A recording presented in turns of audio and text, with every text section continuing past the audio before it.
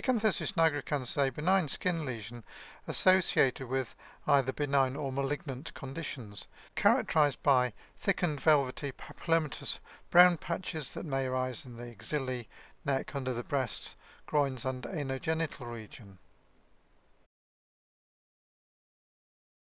Approximately 80% of cases are associated with benign conditions. The most frequent association is with obesity. This may occur at any age but usually occurs in adults, particularly in dark-skinned individuals.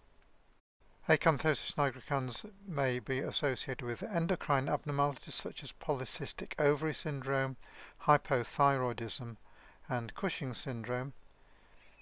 It may occur with type 2 diabetes, and some drugs such as corticosteroids, the oral contraceptive pill, nicotinic acid, and growth hormone may be associated with the development of Acanthosis nigricans.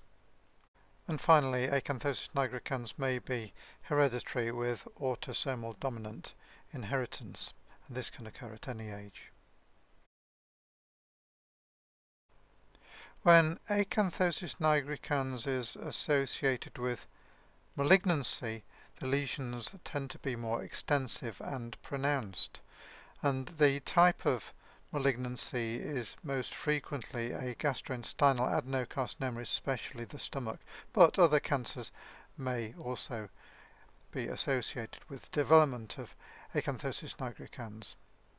In around 18% of cases, Acanthosis nigricans may precede the cancer.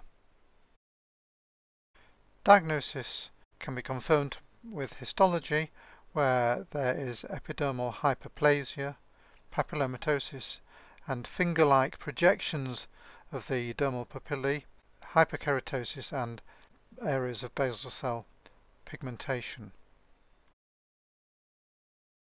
This is a low-power view of Acanthosis nigricans, and you can see the acanthosis. In this area, the epidermis is papillated and clearly hyperkeratotic.